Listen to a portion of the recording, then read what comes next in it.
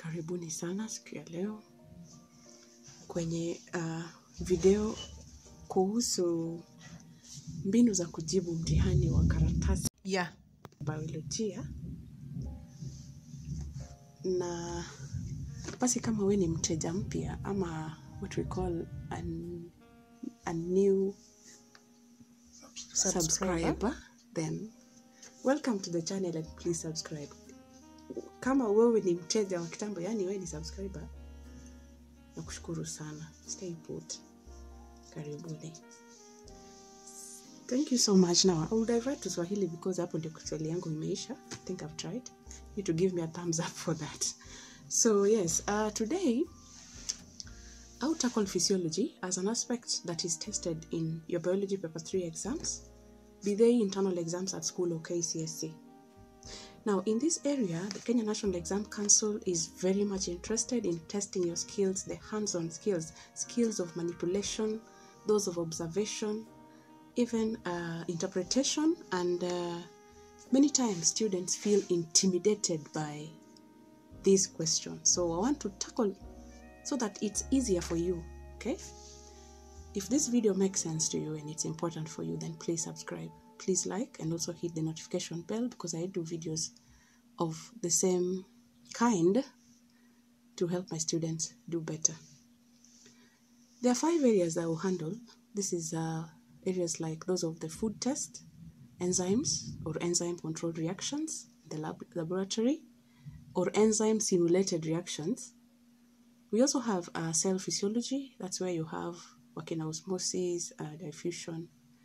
And then there is tropism and auxins. That's that's a Form 4 topic. And then we have germination. To begin, in food test, we usually have 4 columns, right? These 4 columns are column number 1 is the column for food test or food substance. Take note of that. The food test or the food substance. Column number 2 is the procedure column. 3, observation. And lastly, the conclusion column. This is how it's marked. Food test is marked from left to right. So that means a student has to go on column 1 to guarantee scoring in the other 3 columns and to earn the full mark across. What's important to note is the title of column 1. Sometimes it is the test, sometimes it is food substance. So for the tests, it can be iodine, Benedict's, Burette's, DCPIP, emulsion, and grease spot.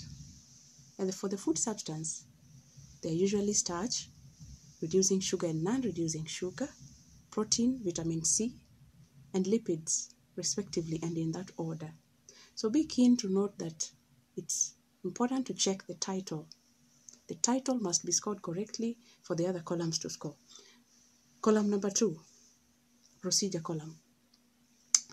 The Kenya National Exam Council that oversees the marking of your papers in KCSE is very, very hawk-eyed and keen when it comes to the procedure column also. And the areas that are tested here are the units of measurement. Does a student know the unit of measurements used? If there are only 2 acceptable ones, that's ml or centimeters cubed. Choose one that you're comfortable with. Do not stroke them.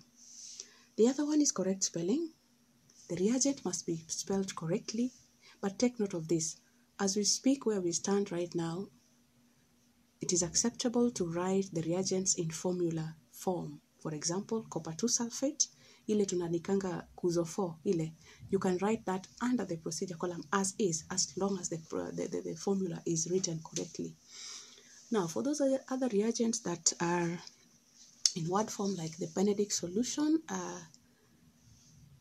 in as much as the rules were a bit less tight when the expectations as we speak right now is that you can have the Benedict solution, for example, written with a small b at the beginning, but I would advise just to maintain the capital B because Benedict ideally is the person who discovered the reagent, so it's only fair and it's grammatically correct to have the B begin with a capital letter, so stick to that.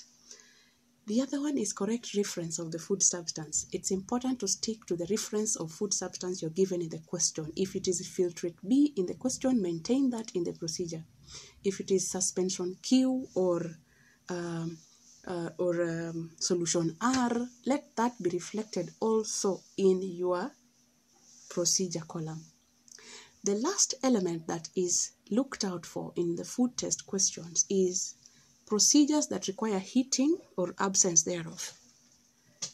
So in this one, we all know that the test for non-reducing sugars and reducing sugars, where the main reagent there is Benedict solution, is the one that requires heating. But take note, remember that if it is test for the non-reducing sugar, then you must note that the heating be done in a water bath because of the presence of HCl in that particular mixture in a test tube.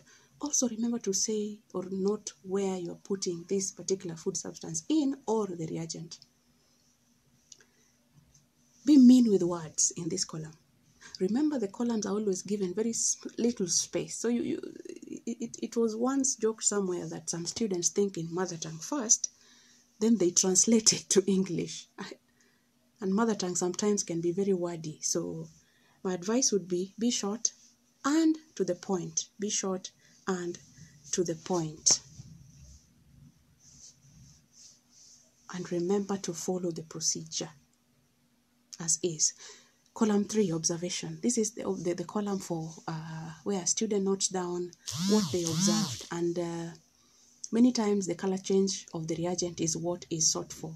So when a particular food test is positive, then you would have a color change. So examples are like starch.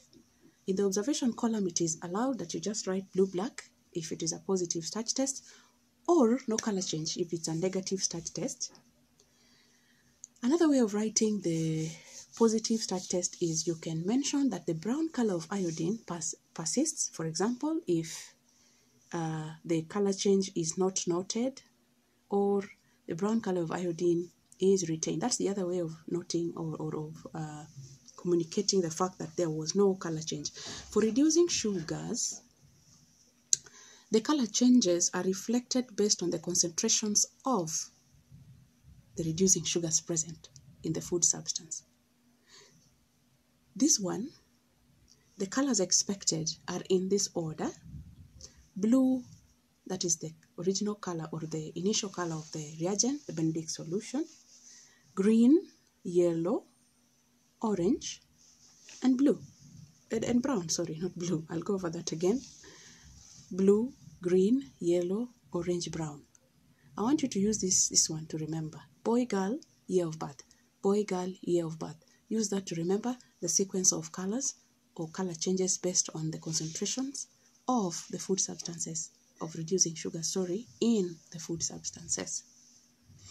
If in a case where you have forgotten the sequence, then just write one color, one final color that you saw or that you observed at the end of the experiment when the mixture or the food substance and the mixture that it had with the reagent has cooled after heating.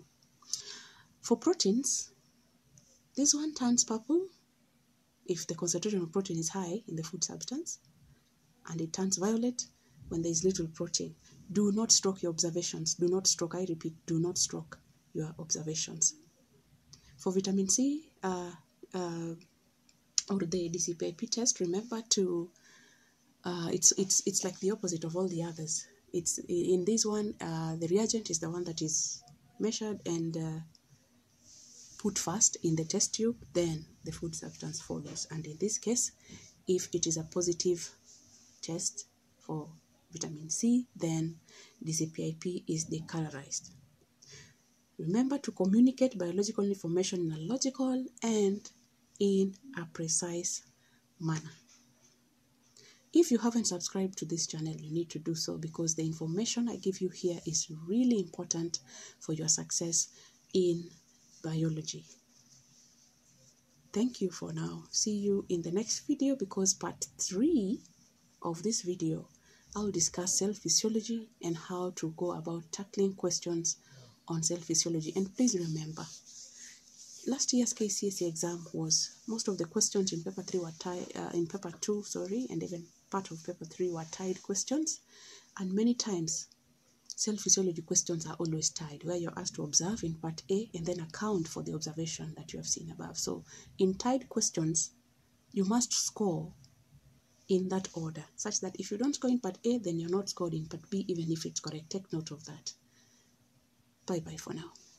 One more thing now, how do you tell which food substances or which food test to carry out? Check the reagents. Check the reagents. That is the lead. Subscribe, like. This video is very useful. You'll learn so much. Thank you.